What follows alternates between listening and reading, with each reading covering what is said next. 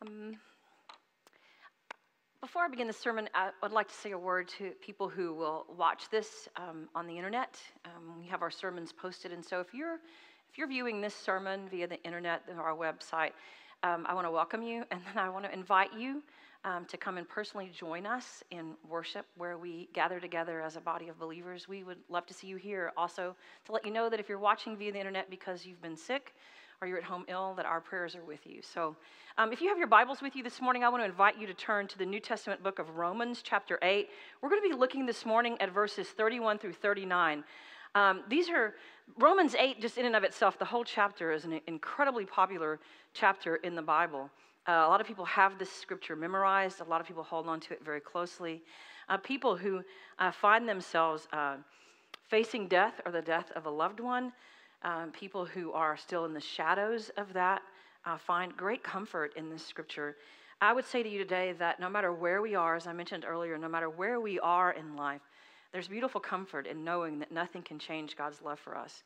So if you have your Bibles with you, Romans 8, verses 31 through 39. If you do not have your Bibles with you, the words are found on the screen. I would invite you to stand as you are able to hear and to receive into your hearts the Word of God.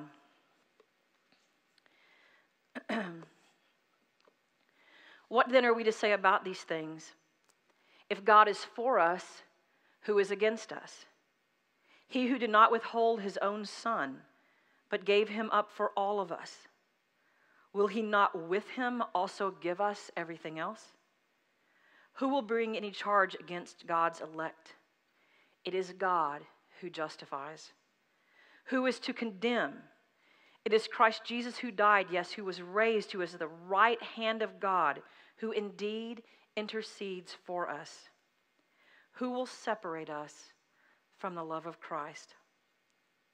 Will hardship or distress or persecution or famine or nakedness or peril or sword? As it is written, for your sake we are being killed all day long. We are accounted as sheep to be slaughtered. But no, in all these things we are more than conquerors through him who loves us. For I am convinced that neither death, nor life, nor angels, nor rulers, nor things present, nor things to come, nor powers, nor height, nor depth, nor anything else in all creation will be able to separate us from the love of God in Christ Jesus our Lord. This is the word of God for the people of God. Thanks be to God. You may be seated, and let's pray together. God, thank you so much for this promise. Thank you for what it means to us in times of joy and for what it means to us in times of great pain. And so speak to us this morning in our own brokenness and remind us of your unbroken love. For we pray these things in Jesus' name. Amen.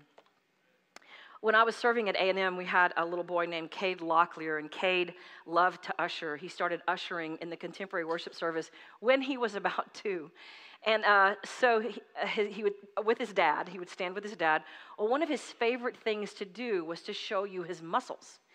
And so of course, I could not get enough of that. You know what I'm saying? So every time I would see Cade, I'd be like, show me your muscles. And so he would do that thing, you know. And his chin, everything, his neck would bulge out and all that. And so his parents told me that they were running into a little bit of a problem with Cade kind of at home, because when he would get mad or upset or sad or pretty much kind of anything, he would, you know, show his muscles. So a few weeks ago, I was in College Station visiting my son and some friends and for my mom's birthday and stuff. And I ran into his mom, Alyssa, and she's like, oh, please come by the house. You haven't even had a chance to see our little girl, Annie. She was born right after we left, and I've never even met the little girl. So I went by their house and got to meet Annie, and they said, watch what Annie can do. And so they said, Annie, show Pastor Laurinda your muscles. And she went, oh, it was so cute. It's not cute at all when I do it, and I know that I'm not, but in my mind, I know it's impossible for you to do this, but in my mind, I'm picturing those cute little kids. You just get this. But she was showing her muscles, and so I was thinking about that a little bit this week, and how often we want to feel strong. You know, we We want to be strong, and sometimes people even tell us, you need to be strong. It's your job to be strong. Sometimes I think what they're even trying to communicate to us a little bit is like, just flex your spiritual and emotional muscles right now and pretend that everything is okay. And that becomes problematic for us when we can't allow ourselves to be broken. We can't allow ourselves to show woundedness to one another or to God. And we try to hide that from each other and from God. And the problem is, it doesn't go away. We need to be able to be vulnerable and to show that and to express that. The truth is, we all live in a broken world, and it's really actually impossible for any of us to get through life without pain and without some brokenness and some woundedness. We're going to experience losses in our lives that really bring us to our knees. So how do we deal with that? Is it that we try to tell ourselves, I'm unbreakable. I'm completely unbreakable. I'm so strong, that nothing can break me. There's this show on Netflix that my kids got me to start watching called Unbreakable, Kimmy Schmidt. And it's written and produced by Tina Fey. So if you know anything about Tina Fey, you can imagine just how quirky this show is. But it's also funny and really quirky. It's not for everybody, but I like it. And my daughter likes it, so we watch it together. And the whole premise of this show is that Kimmy's been through a horrible ordeal, and they don't go into that really much. They just show her life after the ordeal. And the whole premise behind the show is that Kimmy Schmidt is unbreakable. That she's got this unbreakable spirit, and even though she's been through this horrible ordeal, she's starting her life all over in New York City, and she's unbreakable. But as the show goes on, being a pastor, I'm always looking for these kinds of things, even in a Tina Fey comedy, where they show that she did not get through this ordeal unbroken. That there's a lot about her that's extremely wounded, and they do not fail to point out that Kimmy may be unbreakable in her determination, but she is not unbroken. And neither are most of us. Neither are most of us. And when you look at the statistics of brokenness in our world today, it's just staggering. It really is. It's quite staggering. The number of people who are walking around still carrying the pain of abuse that left them with the title victim. The number of people who are dealing with addictions of all sorts, one or another, be it chemical, sexual, physical, emotional. The number of people who are still walking in the valley of the shadow of death, and the number of people who are trying to hide that brokenness, it's literally staggering. Yet most of us want to be survivors, right? And most of us want to have joy. Most of us want to not just be survivors, but be people who thrive in life, even in our brokenness. We want to be people who experience and show love. We want to be people who experience and express joy. We want to be people who celebrate life and the life that's been given to us. So how is it that we can celebrate, even in the midst of the pain and the brokenness that we experience in life? How is it that we can celebrate that? Now, this passage that we just read this morning is one of the most profound reminders of what we as Christians continue to celebrate, even in the midst of woundedness and brokenness. It's what we continue to celebrate. And if there's ever been a time in your life when you were reading some of Paul's writings in the New Testament, where Paul, he can be a little intense. And if you've ever been reading some of his writings and you've thought, maybe this guy really missed the mark, as some theologians have suggested, he's missed the mark on the grand theme of God's love, this scripture will put that idea to rest for you. Because Paul's whole argument in this chapter, and specifically in this paragraph, is about God's unchanging love for us through his Son, Jesus Christ. It's a reminder, and it's all about that because of what God has done through his Son, Jesus Christ, you and I can live in the absolute assurance that nothing can shake that love. Because of what God has done through his Son, Jesus Christ, nothing can shake God's love for us. And nothing can deter it or get in the way of it completing its destiny, completing its job. There's no power, no principality that can ever turn it aside from doing what it's intended to do. The love of God will defeat and outlast all of the enemies that we see in life, that we experience in life. And we need that kind of assurance in our life, that God's love is even victorious over death itself. I kind of like to know what the future holds, but not a whole lot. Like if somebody came up to me and they said, hey, listen, I have the ability to tell you everything that's going to happen to you for the rest of your life. I can tell you how long you're going to live.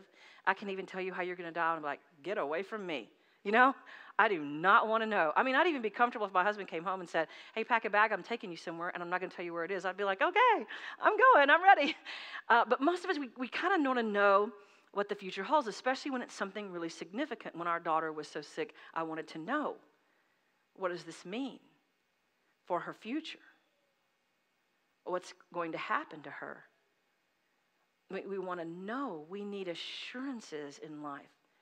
And this scripture is one of the deepest assurances. In our relationship with God, love is the ultimate assurance. It's stronger than logic. Sometimes God's love for us does not even make sense. It doesn't make sense. We can't help but wonder, God, why would you love me? Or maybe we're pretty self-confident. And we're like, I get why you love me. I'm pretty good person. But why do you love that I mean, it doesn't always make sense. And love is not a strange idea for us to somehow work out or explain, but it is a fact, and it's an experienced fact, something that just cannot be denied any more than you can deny your need for air. And yet, it can be so confusing to us sometimes that we just want to be really sure, God, even though this, you still love me. Most of you know Will Rice. He was one of our pastors here. He served here for several years. And many of you know that he and his wife, Alicia, adopted 2 little boys named Samuel and Joshua. They're adorable. How cute are they? I love to be with them.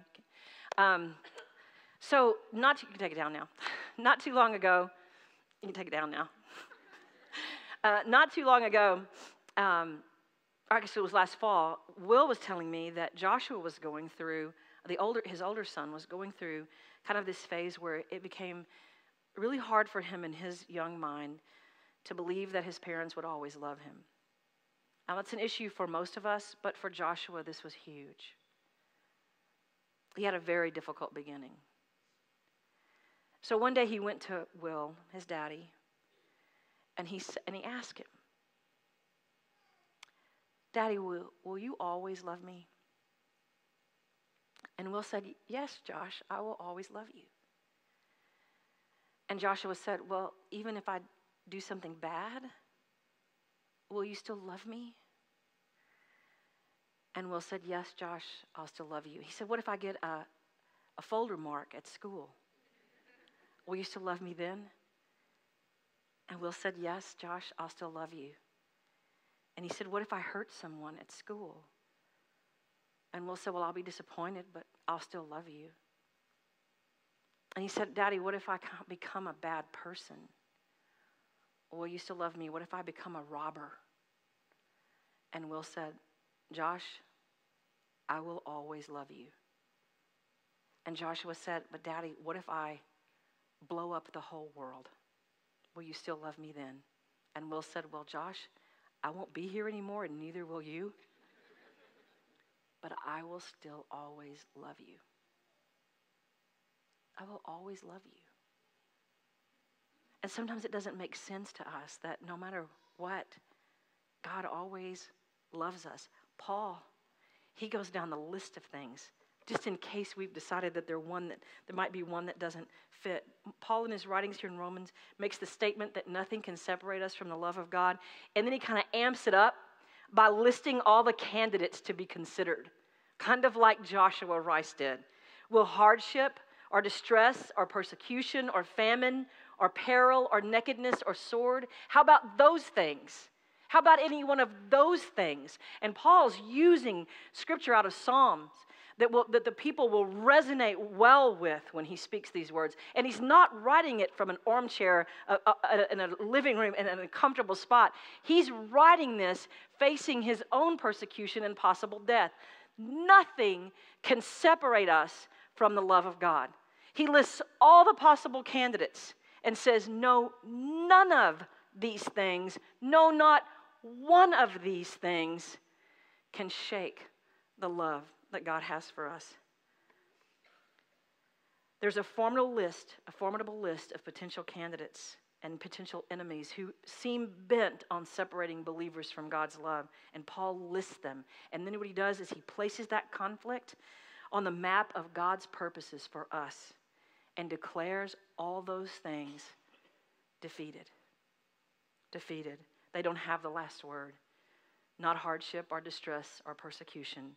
Not even death has the final word or the final victory. Paul says, no, in all these things, we are more than conquerors through Christ who loves us. And he says, for I am convinced that neither death, nor life, nor angels, nor rulers, nor things present, nor things to come, nor powers, nor height, nor depth, nor anything else in all of creation will ever be able to separate you and me, all of us, from the love of God that he has for us through his son, Christ Jesus.